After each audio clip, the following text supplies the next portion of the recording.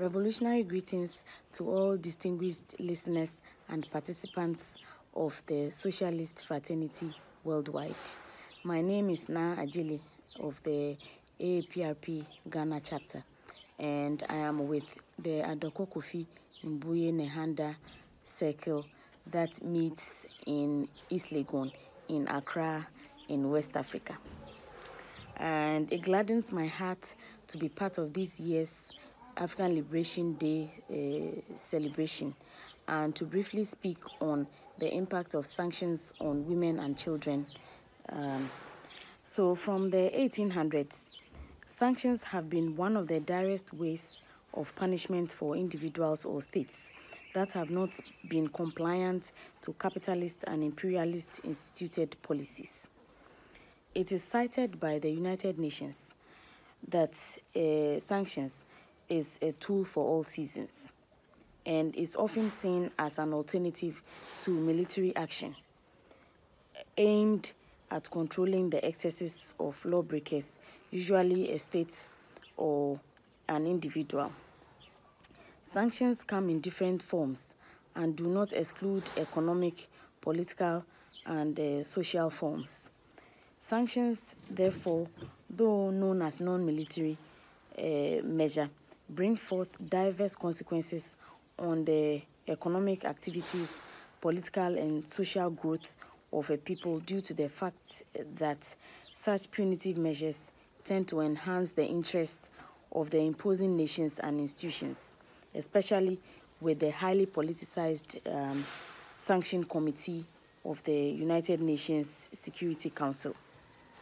Collectively, we must not forget that it will take a positive revolution to bring about solutions to issues and/or challenges faced by women and children, especially toddlers and infants globally. Honorable partners of the global socialist cause, at this time, I would like to go on by sparking a debate meant for later, that the issue of sanction and its impact on society is a subject of ancient history. The world and those that impose such barriers know about the consequences. It is yet noteworthy that somewhere at some time, we as women identified with a concept that strength and force belonged to men, and that these two items designated a superiority of sorts, and that the issue from the womb, because the process was secret, was insignificant.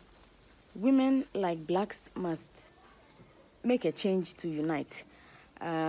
Sanctions now, at this point in history, as a tool of international relations, be it associated with rights to be educated, use of or not using our own bodies, permission to have children or not, the insignificance of the girl child at birth, to the point of death or murder at birth, often at the hands of a woman, also coupled with living in chauvinist societies that discriminate, make the feminine life an uneasy one on a daily basis.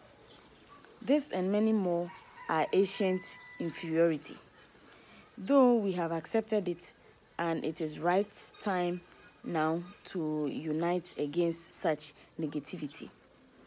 Nations as well as institutions that impose sanctions are to be constantly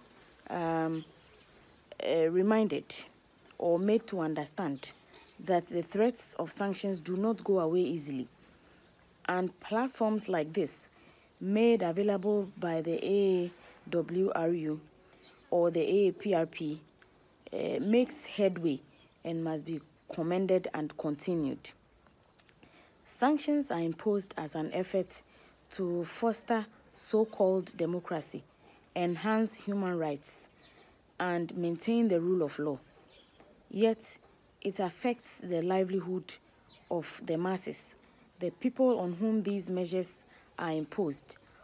More harm than good is done, and it exacerbates the suffering of the ordinary, and hopefully it fails to change behaviors of the regimes that these sanctions are targeted.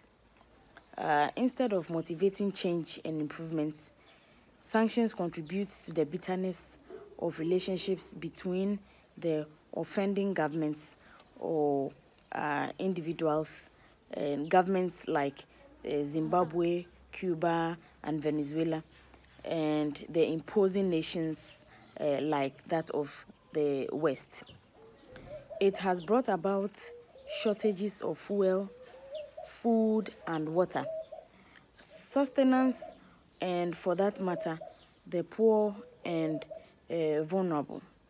It concludes, or I'll conclude, that reconciliation or recognition is achievable if the big and influential players in the international diplomacy explore soft and flexible strategies of engagement to avoid the atrocities that we see as having strong impacts and affecting the standard of living, violating people's human rights to education, health, and development. There should be a need for more harmonious and inclusive humanitarian strategy in place to avoid this silent yet deadly thing called sanctions that is imposed and as and when it is felt necessary. I say that because when the imposing nations or countries feel that it is necessary for them to meet and impose the sanctions, they don't hesitate at all, even though they know the consequences that it will have on the ordinary people. So I would, at this point, say thank you very much. Which means thank you in my language in Greater Accra, for this wonderful opportunity given me. And please stay safe, especially during these dreary days of the COVID-19. Manifold blessings and forward.